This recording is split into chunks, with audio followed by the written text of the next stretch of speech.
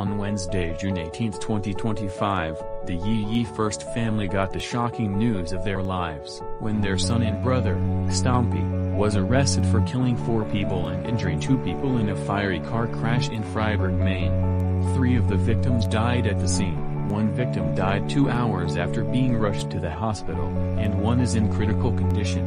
Stompy was extradited back to New Hampshire to face aggravated vehicular homicide and gross negligence charges.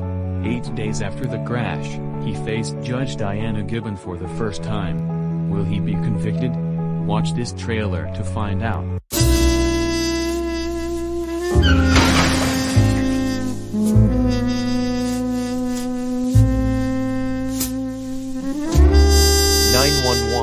What is your emergency?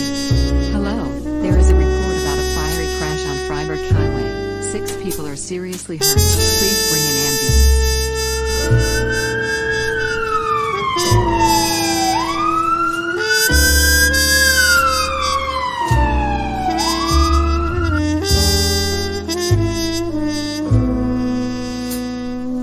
Put your hands behind your back. Stompy, you are under arrest for driving under the influence of drugs and or alcohol.